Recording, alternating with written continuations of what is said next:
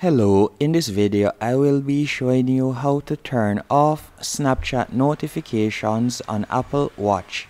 I'll be showing you two ways to do this. The first option is to go into the Watch app on your iPhone, and from here you could simply select notifications. Then you are going to scroll down until you see Snapchat. You are going to toggle it off. By doing this, you'll be turning off Snapchat notifications on your Apple Watch only, so you'll still be able to receive Snapchat notifications on your phone. The other option is you could go into General on your phone, and from here you could select Notifications, and you would scroll down, and right where you see Snapchat, you would simply toggle it off.